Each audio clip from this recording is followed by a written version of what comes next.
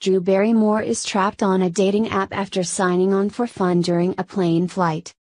The actress has been single since splitting from her third husband Will Kopelman, who she divorced in 2016, and after learning friends had found success on dating apps, Drew decided to give it a go, confessing she has always wondered what type of guy technology would set her up with. Ever since I was a teenager and was excited about the idea of dating, I always have fantasized about having a blind date, the Charlie's Angels star tells TV host Ellen DeGeneres. So when the whole dating app thing started, I remember eHarmony was like, answer 25 questions and we will place you with someone. One night I was flying home by myself and I was like, screw it, I'm gonna fulfill my fantasy and go on a dating app, so I went on and no one responded. One guy wrote, "What is someone like you doing on an app like this?" And I was like, is that a compliment and an insult?